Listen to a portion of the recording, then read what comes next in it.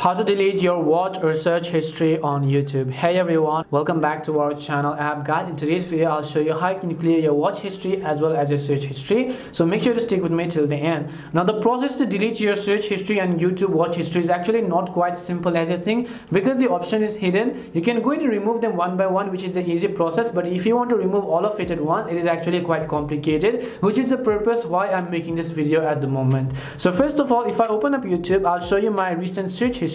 If I want to remove it, I have to long press on it over here and tap on the option remove. You can see there isn't an option. And if I want to delete my watch history, I have to come back to the library tab. I have to tap on a specific video and then tap on the three dots next to it over here and choose the option called remove from watch history. But let's say that is too much time consuming for you. You want to delete all of it at once. In that case, you have to go to the view all button over here. Once you go to view all, you'll see all of your watch history. Again, you have to tap on the three dots from the top right. Go to the option called history controls.